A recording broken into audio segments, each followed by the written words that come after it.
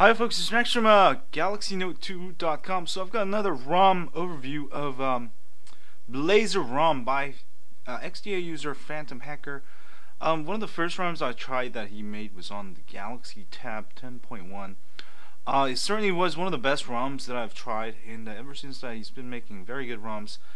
His ROMs are pretty much based off stock, but adds a lot of cool additions. Right off the bat, when you install this ROM, you'll notice an extra YouTube app. This one allows you to download any videos. You can go like this and hit the download button there. I'm not going to play the video. And also ads are blocked, and let me see here. And also call recording is enabled in this ROM, and you get the circle mod there. A lot of little things here and there. There's no 15 toggles on this one yet. For the future versions, it probably will have it, or by the time you see this video. So very good ROM. It comes with an inverted Facebook app, which is kind of interesting. Just kind of interesting. And also, this comes with disable increasing ringtone for those of you who don't like it.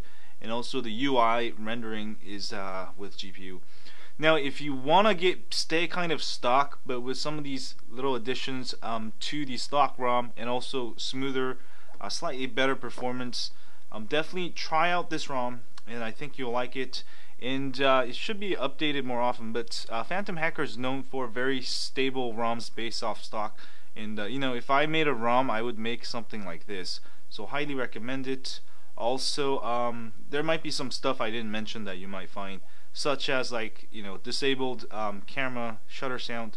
Now when you do, it's all disabled even for the for the continuous mode. So that's really cool.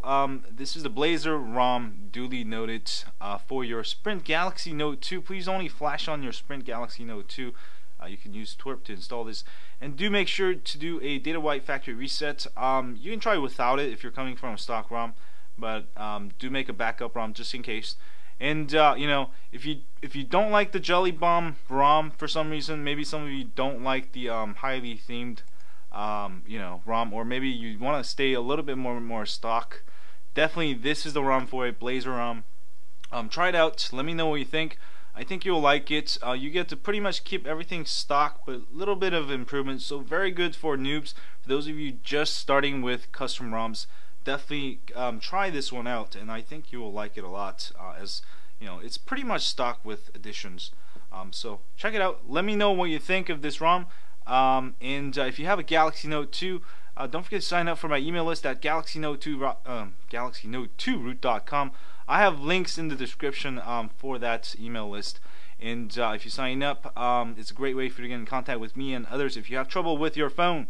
And if you're on YouTube, please hit that like button for me here, subscribe button out there, and stay high on Android. Yeah, I'm gonna go watch the football game. Go Raiders. Yeah.